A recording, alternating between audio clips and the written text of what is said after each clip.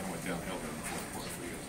Yeah, I feel like we didn't play, the best football we known for playing. We kind of, I don't know, we just kind of made too many mistakes, and LSU capitalized off of it.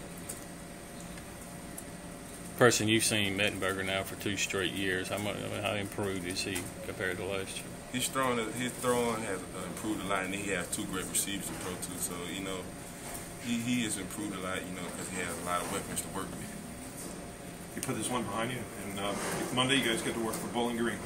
Yeah, we have to, put this game behind us. It's already done, so we have to focus on the next opponent. Be ready to play Bowling Green next week at home.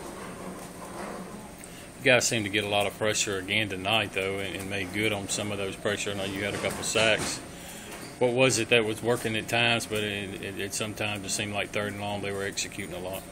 But we just try to work on our game plan. Sometimes we just didn't execute. Our rush is like we should have.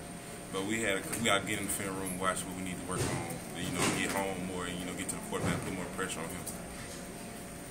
Well, I'm just curious, what do you think about the 2-quarterback system? Your thoughts on that? I think it's real good because we got 2 good quarterbacks, and you can't leave one on the bench. You got to let them, try and work that groove, and they both was getting going tonight, and they both played a great game. Coach said you guys got the yards, but just not the points. And just kind of comment on, long drives and more yards. Hopefully it'll translate into more points. Yeah, hopefully the long drives, translate into more points. And we got to, help our offense out by, getting in a great field position and, putting more pressure on the other team. Appreciate it.